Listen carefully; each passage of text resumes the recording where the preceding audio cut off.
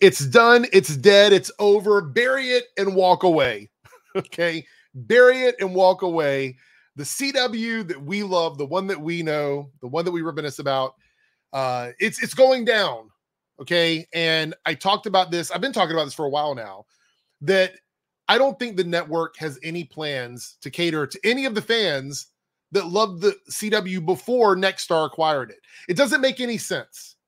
It just, to me, look, maybe there's some stuff going on behind the scenes, some magic happening over there. I don't know. It doesn't make any sense to me to buy a network and then get rid of all of the stuff on the network that people loved. All of it. All of it. We'll get into that in a second. But I saw earlier today, I don't watch Walker regularly, but I know it's a very well-loved series. It was the second most watched series on the network last year. Very well-loved series. But I saw on social media that they were breaking down the sets for Walker, and everybody was saying, well, maybe this isn't a bad sign. But I mean, they were breaking the sets down. Okay, so I knew something was happening. I didn't know what it was. And then shortly after that, we get the announcement that the series has actually been canceled. They're not even getting like a final season to wrap up anything. They are literally getting canceled. One of the most popular shows on the network. I think, is All American left? I think that might be the only thing at this point.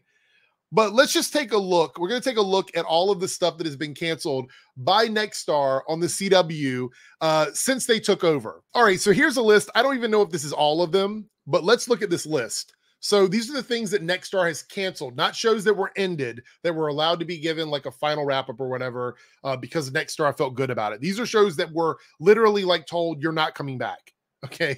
There's not coming back. Legends of Tomorrow, RIP. Dynasty, Charmed, Legacies, In the Dark, Roswell, Nancy Drew, Now Walker, Batwoman, RIP, Kung Fu, Stargirl, oh my gosh, Stargirl, 4400, Naomi, Tom Swift, Walker Independence, The Winchesters, Gotham Knights. I don't even know if that's all of them. I don't even know if that's it. But that's a lot. That's just about everything the network had. I know they have other stuff coming out. Look, you don't have to tell me in the comments, but there's more stuff coming. Whose Line Is It Anyway is not going to keep the whole network afloat. It's just not. We know they have a bunch of sports stuff coming up. They're doing a bunch of game shows. They have that stuff happening. But all the stuff we loved, everything that we loved on the CW is going away or gone. We're getting Superman and Lois, but I saw a lot of people on social media being honest about this. They're like, that's it. Never watching the CW again. They have saved me from ever having to come back to this network and watch anything on it ever again because of Walker. But look at all of this stuff that they got rid of. There were like, say what you will about the CW. Trust me, I know some people are going to have opinions about this. Say what you will about the CW. There was some really good stuff in here that was canceled ahead of its time.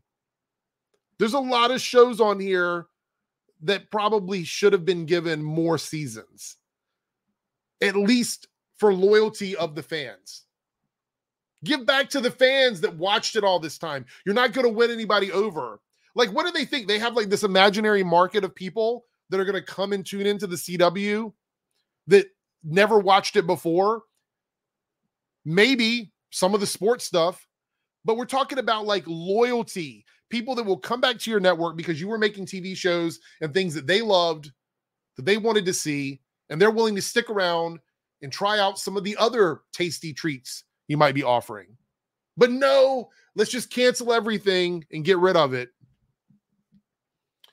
This is crazy to me. So All American is the last surviving show as of right now. It seems like it's a little iffy on what's going on with All American. I just double checked. It seems like the only thing saving All American right now, if this information is correct, is the deal with Netflix. That deal they have where they're making like sharing revenue or whatever, and that's what's allowing the show to continue.